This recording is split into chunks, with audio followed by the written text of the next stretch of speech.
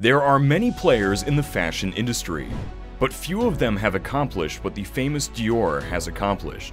Today, the Dior fashion empire is worth over $6 billion. The company employs about 150,000 people in its 210 stores across the globe. So how did Dior become the huge success it is today? And how did the company go from a small town in France to reaching the other side of the world? Well, it all started with a man named Christain Dior. Born in the lowly town of Granville in Normandy, France, Christain Dior had a dream to build a fashion empire. The task was never going to be easy, as he was born in post-World War I France. Plus, he would face huge competition from industry giants like Coco Chanel, just to name a few.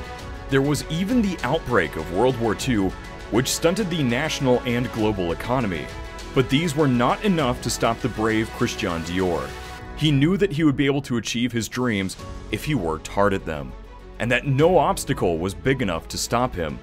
As a result, he built one of the largest fashion empires the world has ever seen. Even though he didn't live up to the age of 60, he was able to put his fashion empire on the global map. Now, let's take a deeper look at how it all began. Christain Dior was born on the 21st of January 1905 in the small town of Granville on the coastal town of Normandy, France. His father was Maurice Dior, a wealthy fertilizer manufacturer who ran the Dior Frères business, while his mother was Madeleine Martin. Christain was the second of 7 children. As a child, he had a deep passion for art. He would regularly lock himself in a room and sketch fashion designs. Later on, he would sell his fashion pieces for 10 cents a piece. From a very young age, Dior was already honing his entrepreneurship skills. His parents wanted him to become a diplomat, but his heart lay in art. At the age of 23, Dior was already tired of school and wanted to pursue his passion for art. With the support of his parents, he quit school and opened a small art gallery. Most of the money came from his father, who was supportive even though he wanted his son to become a diplomat. Things were going well for the young Christain Dior. He was selling his designs, and money was rolling in. Life couldn't be better for Dior, but all that was about to change. The next 3 years saw Christain Dior go through a series of heartbreaking challenges that would test his character. First of all, he lost his mother and his brother. Then the Great Depression hit, and his father lost control of the family business. As a result, he had to close down his art gallery. For a young Christain Dior, this was a major fork in the road, but he wouldn't give up on his dream. Christain picked himself up after the closure of his art gallery and started looking for employment. His luck improved when he was hired by the famous fashion designer Robert Piguet. Piguet gave Dior a once-in-a-lifetime opportunity to design 3 Piguet collections. Dior did his best and nailed the opportunity. As a result, Piguet kept Dior. This was a great opportunity for Dior as he met the famous Pierre Balmain through Piguet. Dior even credited his job with Piguet for teaching him the virtues of simplicity, through which elegance must come. Dior's time with Piguet was about to come to an end as the next major tragedy would soon strike.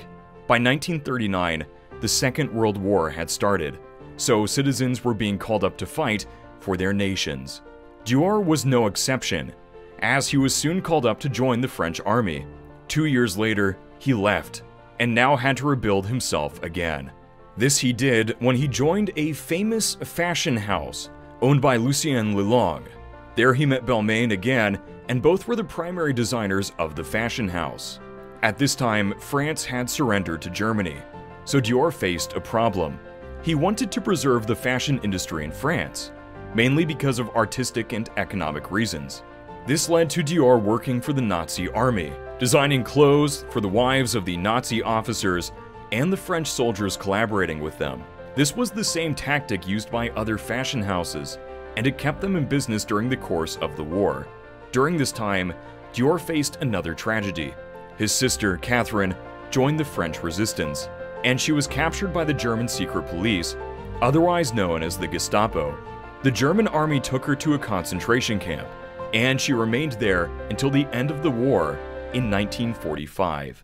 Her release made Dior so happy that he dedicated his first ever fragrance, Miss Dior, to his sister 2 years later. After working at multiple fashion houses over the years, Dior was now ready to do his own thing. The war was over, and normal life was beginning to return, and so businesses began to open again. By 1948, Dior had established his perfume company. A year later, he launched his second fragrance, Diorama.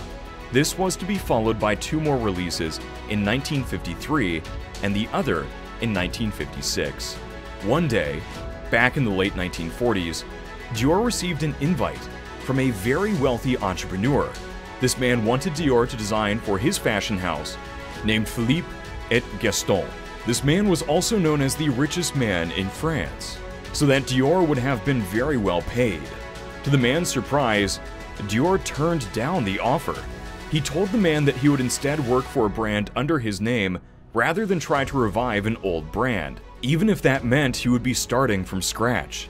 Dior left the man disappointed. Dior was upbeat, however, knowing that it wouldn't be long before he opened his own fashion house. And indeed, it wasn't long after. On the 8th of December, 1946, Christain Dior launched his fashion house. He received financial backing from a man named Boussac. Dior presented his first collection about 3 months later. The collection was named Querelle, French for a circlet of flower petals. While the look wasn't exactly new, it was very different from what was available in Paris at the time. As a result, the editor-in-chief of Harper's Bazaar, Carmel Snow, called the collection the New Look. What made his clothes stand out was how he designed the waist area. He usually added padding or corsets to the waist, and it made the dress flare out at the waist region, giving the models a curvy look. Of course, there was some backlash from women who felt his dress covered up too much of their legs. Some people also complained that he used too much fabric in one dress. Most of the backlash was being fueled by a rival who owned a giant fashion house, Coco Chanel, of the famous House of Chanel. The backlash was reduced as the world recovered from shortages caused by the war. Soon, the New Look, as his style was called, became the flagship of fashion at that time. The New Look became so popular that it restored Paris to the position of fashion capital of the world.